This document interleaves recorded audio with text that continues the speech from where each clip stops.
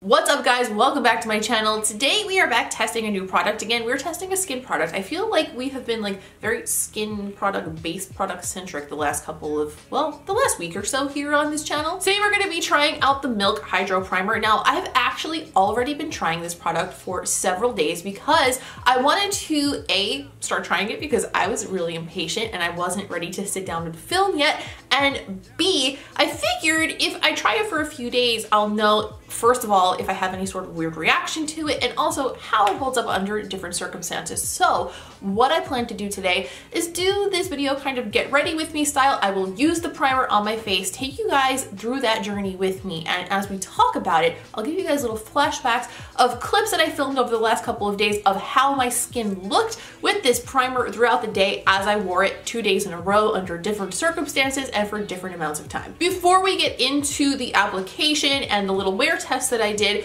I forgot to mention in those parts of the video what I think of the packaging and the size and the price and all that, so I'm gonna do that now because that's important and I forgot. So the packaging looks like this. It has a cap, it's a green gel, it comes out clear, pretty much clear once it's on your skin. It has a pump on the top, which is excellent. We love that for sanitation reasons. I prefer this over a tube by far. Even though a tube, you can technically keep it clean and sanitary, a pump is just neater and it's easier to keep it on your desk and just pumps them out and not get any all over the tube, and it just sits there all nice and neat.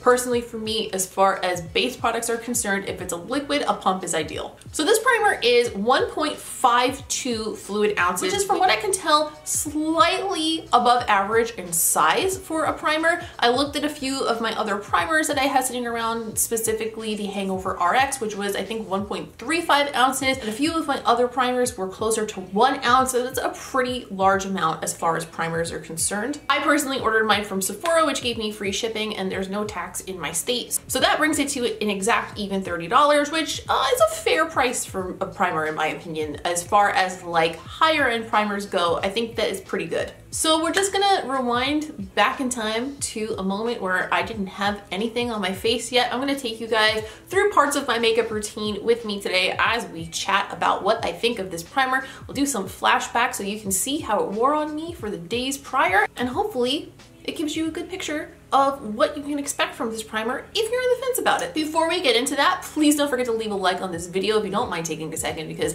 it really helps me in a big way, in a big balloon-like gigantic way, and I always tremendously appreciate it. And also, if you're new here, if you've been lurking around a little bit, maybe you've seen a few videos and you're on the fence about subscribing, please go ahead and subscribe. I would love if you would stick around for more videos. I think I gave you guys all of the information that you need before we get into it, but if there's anything I missed, if there are any questions that you have, and even if you want to compare it to another primer that I might be familiar with, leave it in a comment down below. I will do my best to get back to all questions as quickly as I can. I don't always catch every single one of them, but I come damn close. I get almost all of them. And now that that's all out of the way, let's just get right into it and try applying this primer right to my face.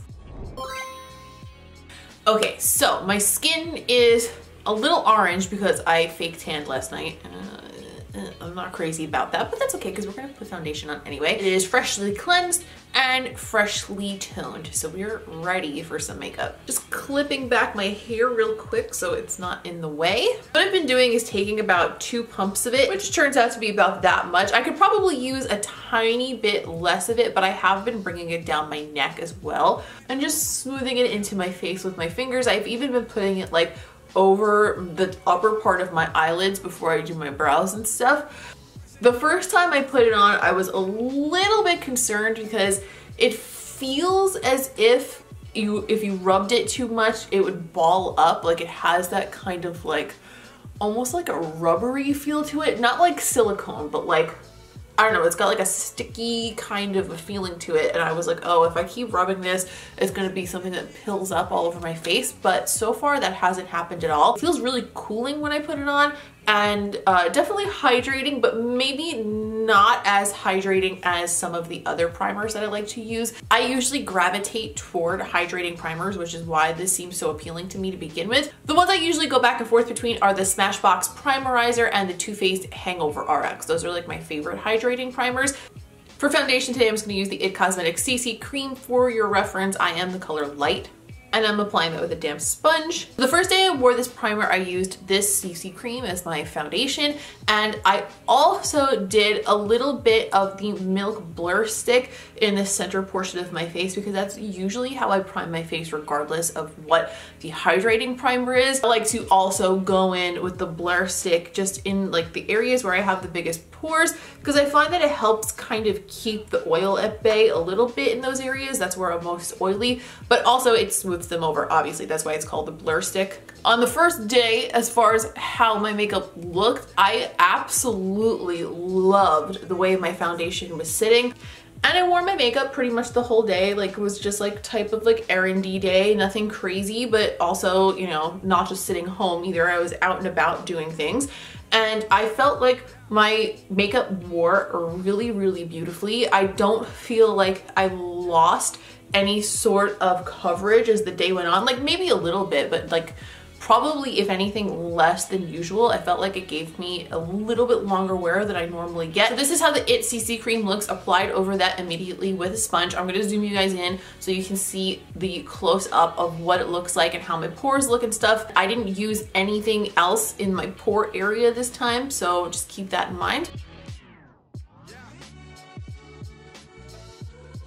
It feels like it gives everything a really smooth, natural finish. It doesn't make your foundation so much more dewy that it winds up breaking apart during the day, but I definitely feel a little bit glowier than usual when I use this. Keep in mind for both of these wear tests that I'm showing you little snippets of, I did the rest of my normal makeup routine. So I bronzed, and I set my face with the Hourglass Veil Powder, and I used the Urban Decay All Nighter Setting Spray just like I normally would. So it gave it like a fair chance as far as like how it performs with whatever I normally use. That way it's a good way to compare it to like what I usually expect of my foundation to, you know what I mean? Does that make sense? So moving on to the second day of wearing this, I did a very, very light makeup day yesterday. It was basically just a base, little concealer, some lashes, and my brows because I was just hanging out and I had to go to the gym in the late afternoon, and I knew that going to the gym with a full beat on was not what I wanted to do if I didn't have to. When I applied my makeup yesterday, I used the Hydro Primer, I used the same IT CC Cream Foundation, and I forgot that I don't really like the Fenty concealer with my Hourglass powder,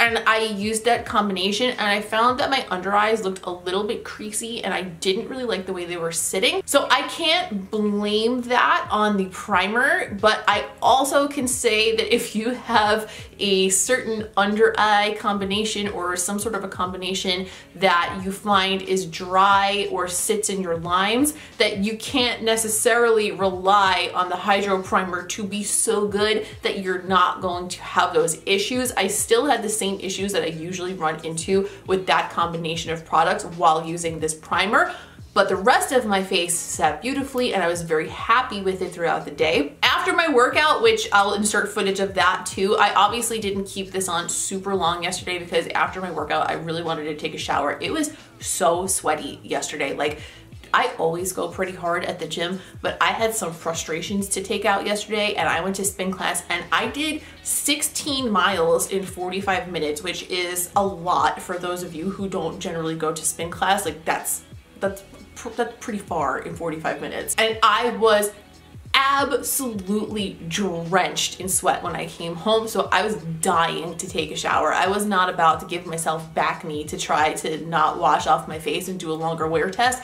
But considering how sweaty I got during that class, I was very impressed with the way my makeup wore off. I definitely lost some coverage in some areas. Like if you look closely around my eyebrows, I lost my eyebrows yesterday. I used an eyebrow pencil. I didn't use anything waterproof, and my brows were just mostly gone by the time I finished that class.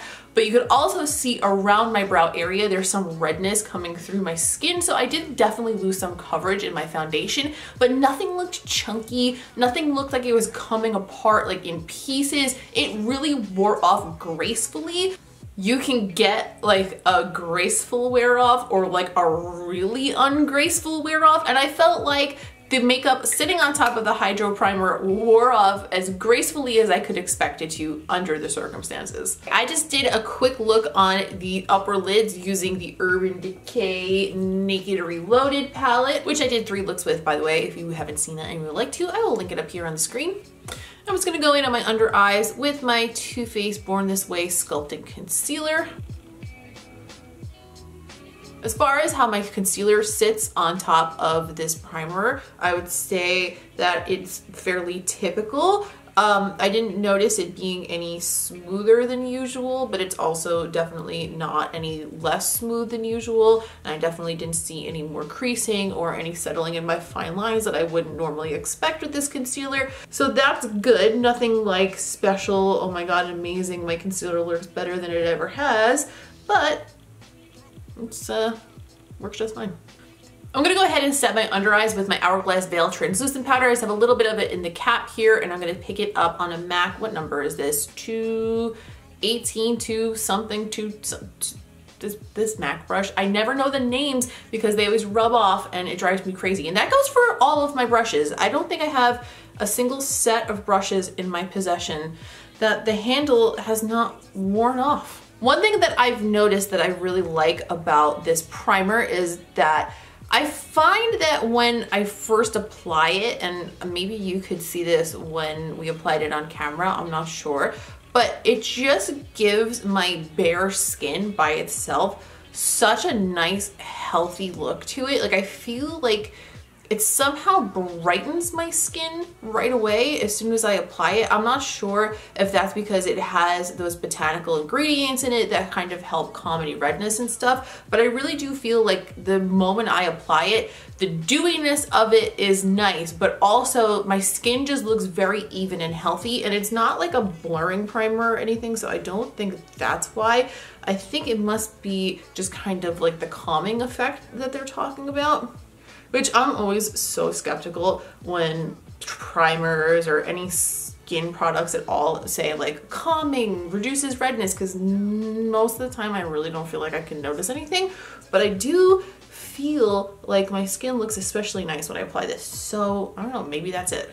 I'm gonna make my inner corner a little bit more interesting by going into the e.l.f. jkissa palette. I'm gonna go into the shade Sway. I also did a video reviewing this palette. Spoiler alert, I love it. If you wanna see that, I'll link that here as well, or I'll link it down in the description. I just wanna throw a little bit of that purple shade on the inner corner and make this look a little bit more interesting. I don't really even know where I'm wearing this look today, or if I need my makeup to look interesting, but just for funsies. I'm gonna use the MAC Spring Bling powder from the Boom Boom Bloom collection. I really like it as a bronzer though, so I'm just gonna warm up the edges of my face with that.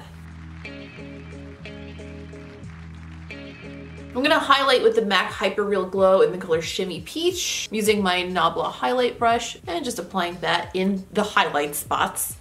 My only complaint is that on some areas of my face, mainly like directly on my under eyes, I feel like I could use maybe just a touch more hydration. But then again, that might affect how it makes your makeup wear. And you know, I can always go in with a little eye cream if I know that I'm going to be using this and my eyes need a little bit more hydration on the underneath portion, because we are getting older, friends, and we're gonna have to really start concentrating on doing that anyway. Okay, I finished up my face with a little bit of blush. I added the House of Lashes Stella Luxe lashes. I added a lip. I used the ColourPop So Juicy Plumping Gloss in the shade Intersection, which I am loving. I'm just gonna finish off my skin like I normally do with a little bit of Urban Decay All Nighter Spray. My bottle of this is so filthy. I'm sorry, I should have cleaned that before we started, but I didn't. I'm gonna add just a couple of squirts of Fix Plus to add a little bit of dewiness. That's my favorite combination, for those of you wondering. I didn't really contour much today. I just bronzed. I kept it pretty simple because, like I said, I don't really even know what I'm doing after I filmed this today.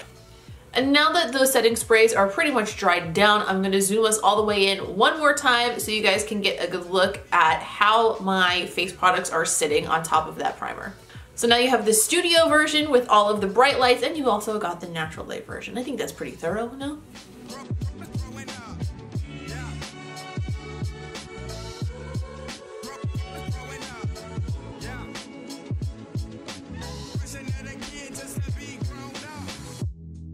all in all, my overall thoughts are, so far, I really like this primer. I think that it is probably going to become my daily primer because I'm currently out of my other two favorites. The only small complaint that I have is, for me, I feel like it could maybe be a tiny touch more hydrating, but honestly, like at this point, I'm nitpicking. That's how small of a difference I would like to see. So overall, yeah, I think this one is a huge win. I really like it. I will continue to use the rest of the bottle. I feel like it'll also be really nice for no makeup days because it on its own makes my skin look really nice. Of course, as I continue to go through this bottle, if I run into any issues, if I feel as if it doesn't work well with certain products that I wind up using it with, I will keep you guys updated to the best of my ability. Usually that winds up happening on Instagram stories. So if you're not following me over there and you want those kind of updates, that's where those are at. Let me know your thoughts on this primer in a comment down below. Are you trying it right now? Have you tried it already? Are you thinking about trying it? If you have already tried it, what do you think of it so far? Leave me a comment and let me know. I would love to know what you think about it. Please don't forget to leave a like on this video if you did enjoy it, if you found it helpful, because that really helps me out and I always appreciate it. And if you are new here, don't forget to subscribe because I would absolutely be just tickled pink to have you around for future videos. If you want to keep up with me between videos, if you want product updates like I mentioned, if you just want to see behind the scenes, PR unboxings, or you just want to see my other makeup looks and my lip art and all that stuff that never really finds its way to YouTube, go ahead and find me on Instagram. I'm at Miss Quinface over there as well.